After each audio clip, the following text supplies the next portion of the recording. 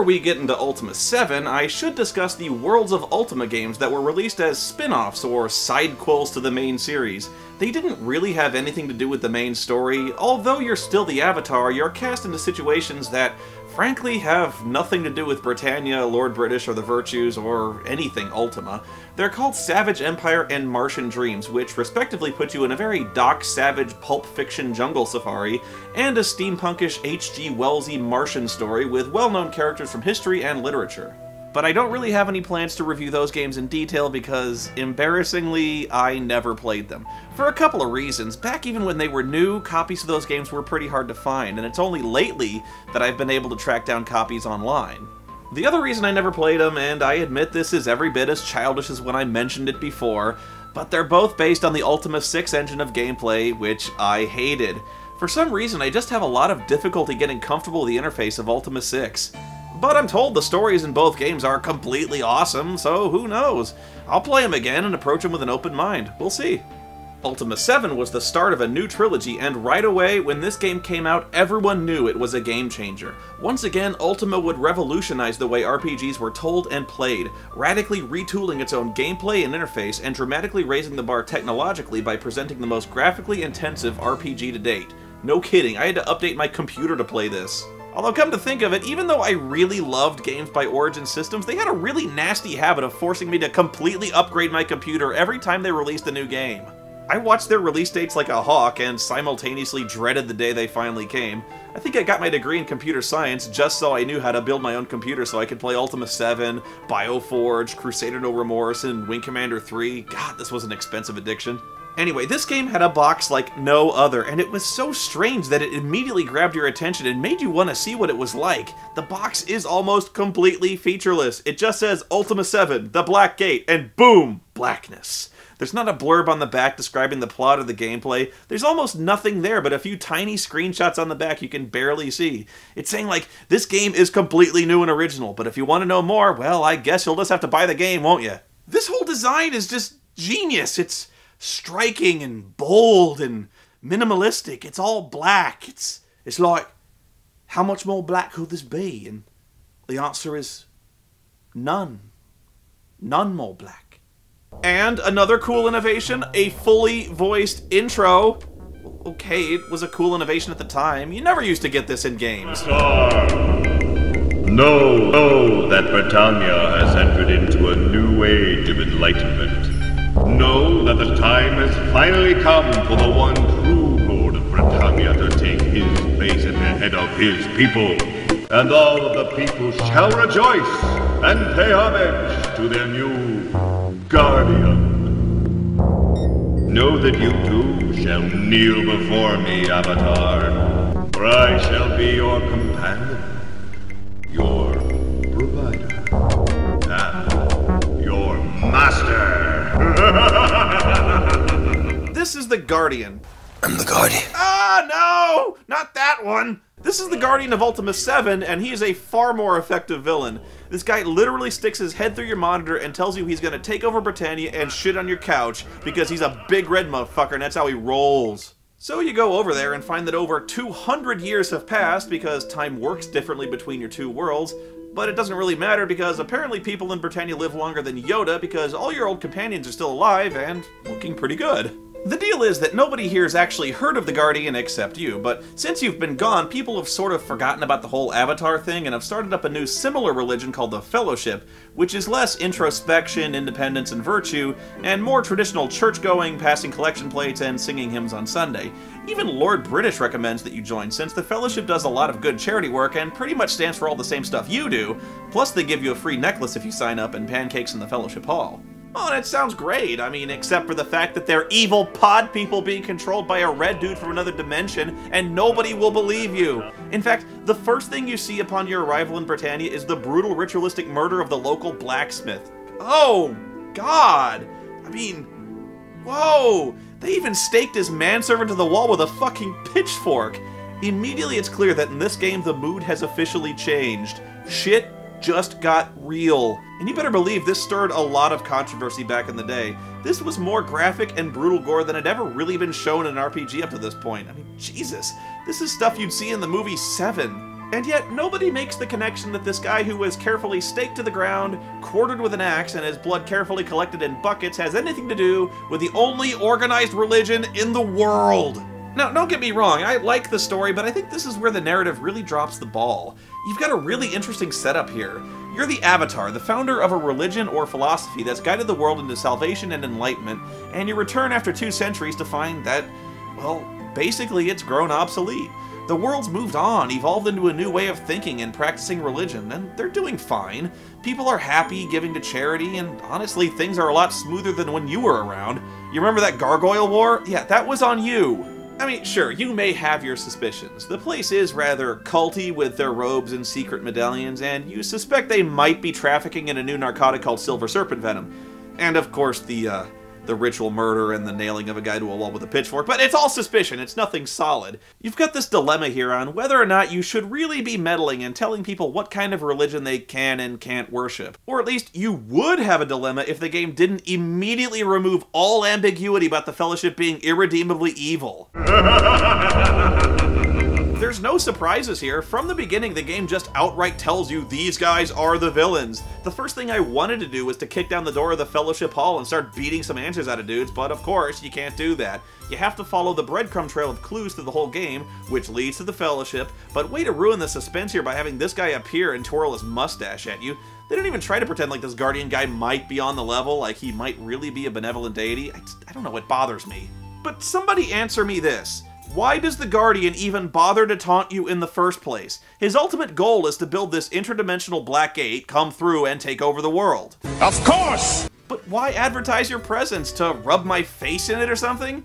Wait until after you've won, dude! If you'd never said anything, I'd never have known you'd taken over Britannia until it was way too late. I'd still be looking for that sumbitch who stole my Xbox at the end of Ultima 5. Instead, you had to go and piss me off and ensure that I'm coming to Britannia to try to stop you. Okay, so you find the murdered blacksmith and try to find evidence of the Fellowship's involvement. You're joined by the blacksmith's son, a little kid named Spark. He's quick, but obviously not much with a sword, so naturally I did the logical thing and gave him a shotgun. What? I'm the goddamn Avatar, I'm supervising him! But yeah, that's pretty much the plot. It starts off really simply. You're chasing the suspects of the murder, 2 Fellowship missionaries named Elizabeth and Abraham, all over Britannia and fighting crime on the way. Eventually you discover the Fellowship is secretly working to bring the Guardian into the world by constructing a black hole, and to prevent anyone from interfering, they also build these weird geometric generators that have ruined the magical ether, disrupted the moon gates, and driven all the wizards on the planet uselessly mad. Elizabeth and Abraham are always one step ahead of you in this story, and the only way to follow them is to go undercover in the Fellowship. The main villains are really the creepy head of the Fellowship, Batlin, and his right-hand pirate man, Captain Hook. Yes, it's really Captain Hook. You also have to talk to fucking Chuckles again in this game, and to get a vital clue, you have to play the game. This was infuriatingly annoying back in the day, since you had no idea how to play the game, nobody tells you, and this was before you could just look stuff up on the internet. When you finally figured it out, you wanted to skin Chuckles alive and throw his carcass in a salt mine.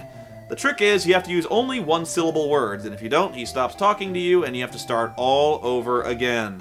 Oh, and by the way, I reviewed the footage from the last review, and Chuckles fucking cheated! He used a 2-syllable word! What asshole wrote his jokes anyway? Like I said, the plot is somewhat frustrating when you already know the guy in charge of the Fellowship is evil, but you have to play along with the story like a dope and do all the things Batlin asked you to do to prove your body thetans are purged or something. Batlin gives you a quest to prove your worth of the Fellowship by sending you to collect a hidden cache of Fellowship funds from the dungeon Destard. Do not worry, it is completely deserted. Uh-huh. Deserted my ass! Fuck you, Batlin! This place is full of fucking dragons! Look at all the fucking dragons! Look at them! How the fuck did they get a chest here in the first place? And when you go back to confront him with his lies that lured you into certain death, oh, he's ready for you. With an apology. Yeah, and you have to put up with it. Fuck this! I want to shove my sword up his ass! Why can't I kill this dickhead?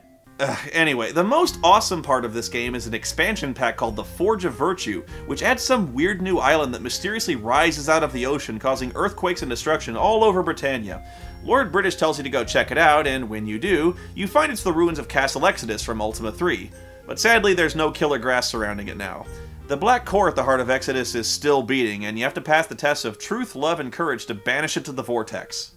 Yep, you gotta get rid of the dark core of Exodus. Why do we keep leaving these pieces of the world-destroying monsters just laying around to destroy and corrupt the world? Is it too much to ask Lord British to send some guys to clean up after I'm done? You remember at the beginning when I said this game was violent and dark? Yeah, that was nothing. That was barely the beginning compared to the other shit you see in the dungeons of this place. I mean, oh my god. Oh Jesus, look! A sorcerer just sacrificed a baby to summon a demon flanked by a horde of headless abominations. Look at the bones! I don't think I've ever seen a game this dark and graphic. I mean, okay, you saw a mass grave for children in SWAT 4, which is one of the most nightmarish things I can imagine. But even in that, you didn't actually see a ritualistically vivisected infant on an altar to a dark god. Anyway, the whole point of the Forge of Virtue expansion pack is to create an obsidian sword, and to give it power, you infuse the blade with the trapped greater demon. This is where the game gets simultaneously awesome and ridiculous. By the end of the Forge, your attributes are maxed, and when you exile the Dark Core of Exodus, Lord British raises your strength to double maximum. And you have the Black Sword, which can suck the soul out of any creature in the game and kill them instantly at your command. And you're supposed to be the good guy in this game. I'm not even kidding. You have the touch of death now. It doesn't matter what you want to fight, demons, dragons, hydras, whatever. You touch it, it dies. But I know what you're thinking, because it's the exact same thought that crossed every single gamer's mind in the world when the Black Sword tells you about its ultimate power. Can I use the touch of death on Lord British? You can kill the shit out of him. You even get a very theatrical scene where you take great pleasure in killing the lazy prick. There can be only one, you immortal fuck! This game spoils us. It's all about being a nice guy and not doing this sort of thing, but it still allows us to indulge in our perverted fantasies of ultraviolence every once in a while. You can also cause a loose brick to fall from an archway just as Lord British is walking under it and kill him that way, and I have no idea how anyone figured that out. Of course, the game is essentially unwinnable at this point, so I just settle for trapping Chuckles in a circle of black powder kegs and painting the walls with his fucking gore. Hey, you're not supposed to, but it's still a great game that rewards you for exploration, and gives you an outlet to vent your frustrations. Like, fuck you, Chuckles! By this point, your character is basically death incarnate, and the game is absurdly easy since no force in Britannia can stand before you, and your sword drinks the souls of the guilty and innocent alike. Well, except for the 4 villains in the last battle, because I guess even the Demon of the Black Sword has a sense of fair play. Oh, and just in case you were thinking you could use the Black Sword to kill Batlin, since he's obviously the chief villain Scientologist, the Black Sword says no because it doesn't really want to. So I can kill Lord British and make the game unwinnable, but killing the villain, which is logical, I can't. Oh, jeez, cute. Speaking of being godlike, the game still gives you the option of casting the Armageddon spell, which kills all life on the planet except for Lord British and Batlin for some reason. I just don't get this. Why would it give you this option? It's like the game is deliberately handing you the history eraser button and then telling you very nicely not to push it. So of course you do it! Why in the hell would another wizard sell you the Armageddon spell? Why would you sell a deranged religious nutjob the Armageddon spell? It's not worth the money if you never get to spend it. There's a lot of weird stuff in this game too. I mean, whacked out loads of Easter eggs. If you go to Serpent's Hold, you'll find that every character there is the crew of Star Trek The Next Generation. The second best weapon in the game is a gardening tool called the Hoe of Destruction. The Hoe of Destruction. I am dead serious. Hey, don't underestimate the lethality of garden tools. You remember that pitchfork that nailed the gargoyle to the wall? I call that one the Pitchfork of Annihilation. But the Hoe of Destruction story? It gets better! You find the magic hoe in the toolshed of a guy who lives near the crash site of a Kilrathi starfighter from Wing Commander. I am so not even kidding about this. This guy tells you all about the crash, mentions the Kilrathi by name, implying that not only the Wing Commander and Ultima series exist in the same continuity, but this must mean the Kilrathi are actually the dudes in the TIE fighters you were shooting down to become a space ace in Ultima 1! I know, right? I just blew my own mind. And no, you can't just hop in the starship and fly around, although that would pretty much make this game the most awesome thing ever. There's also loads of nudity and sex in this game. It's weird. You never used to see this in games. Not only is there a bizarre nudist colony living inside a cave of giant bees, didn't I start off this review by saying how much more mature and sensible this game was than Ultima 1? So anyway, yeah, there's a family of nudists, and they live inside a cave of giant bees. One place I'd think you really wouldn't want to be a nudist, but aside from that, you can go to Buccaneer's Den and nail dirty pirate hookers on Whore Island, and just in case your hardtack's buttered on the other side, you can actually go to the brothel and have the male pirate prostitute Roberto polish your mizzenmast. I'm not sure how prostitution fits in with the 8 virtues, but this has to be a landmark in gaming. Being able to play an openly gay character in an RPG? It's something anyway. There's also a flying carpet hidden in the mountains. Best way to travel in the game. And I know it seems like nitpicking, especially after mentioning the Kilrathi Starfighter, but it always makes me laugh that the flying carpet comes equipped with 8 bucket seats. I can show you the world, shining, shimmering, splendid. I really liked this game back in the day, but it definitely helped that I bought the strategy guide, because otherwise I would have never figured out what the hell I'm supposed to do. The quests are so complex, it's easy to lose track of what you're doing and who you're doing it for, and there's no journal feature to remind you if you ever take a break and forget. Each step in the process is littered with a dozen more sub-steps and favors you have to perform for everyone you meet. For example, the Guardian has set up these magic generator devices around the world to disrupt the ether, screw up the moon gates, and brainwash the weak-minded. But to destroy them, you first need to contact the Time Lord. No, not that one. But let's just take this one step as an example. You have to contact the Time Lord so he can tell you how to destroy the generators, but you don't know where he is. First, you have to play the game with Chuckles, who tells you to talk to a fortune teller. The fortune teller tells you to ask the Wisps, who are extra-dimensional beings who know where the Time Lord is. But you can't talk to the Wisps because they only communicate with a woodland race of Ewoks known as the Emps. But the Ewoks won't talk to you until you give them honey, which is their favorite food. And the only way you can get honey is to go to the Cave of Giant Bees past the nudist colony. To get past the bees, you need smoke bombs from a local hunter. You use the smoke bombs to get the honey, you give the honey to the Ewoks, but they still won't help you contact the Wisps until you get permission from their leader. And their leader won't give you permission until you convince a nearby group of loggers to stop cutting down the silverleaf trees. So you stop the loggers, the Emps give you a whistle to talk to the Wisps. So you find the Wisp, blow the whistle, and talk to the Wisp, but the Wisp won't tell you where the Time Lord is for free. You have to trade him a notebook of a famous Britannian sage named Alagnar. Alagnar won't give you his notebook until you can tell him the answer to life, the universe, and everything, which you can only find out from a guy named Cain in Skara Brae. But Skara Brae was wiped out by a lich and is also turned into a land of the walking dead. So to talk to anyone who's dead, you need the seance spell. The island is also conveniently surrounded by giant white monoliths of rock, and there's no place to land your carpet,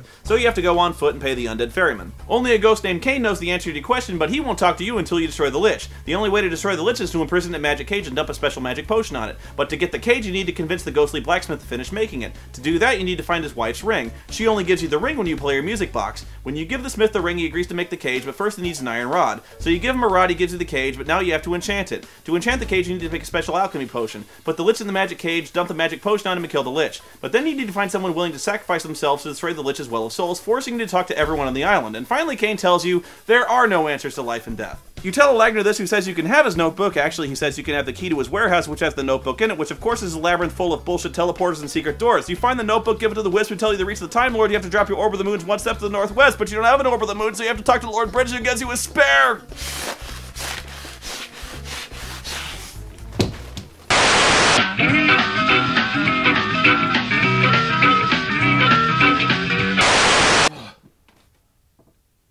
That was one quest! Actually, that was half of one quest because I didn't even talk about how to free the Time Lord from his prison. That's the second part, and I'd explain it, but I don't feel well. The Time Lord explains that the Black Gate is powered by a major celestial alignment of all the planets, and time is short, although that could all just be orbital wobble.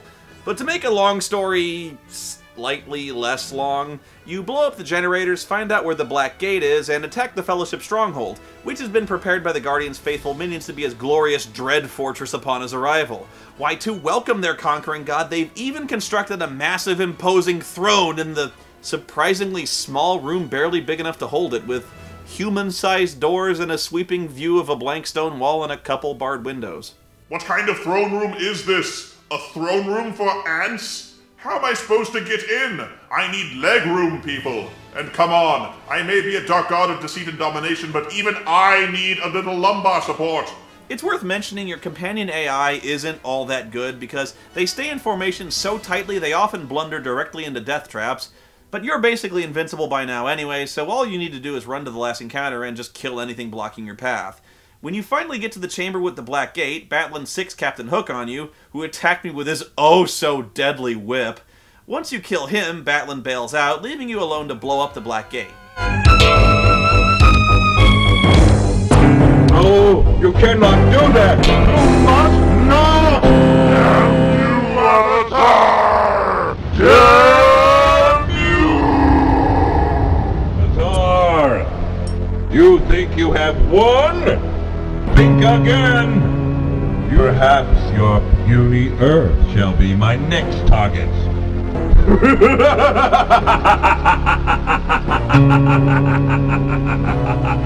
Dude, what's the matter with you? Stop telling me your evil plans! If I know what they are, I can stop you! You know, like I just freaking stopped you? You'd think he'd learn at some point.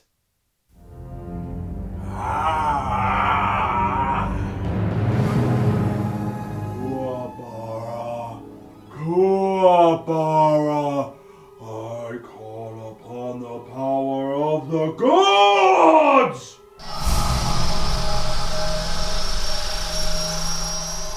What is thy bidding, my master? The celestial alignment approaches. Prepare a new black gate. This world of yours will make a fine addition to my dominion. But what if Hulk Hogan or the Spoony One try to stop us? Ha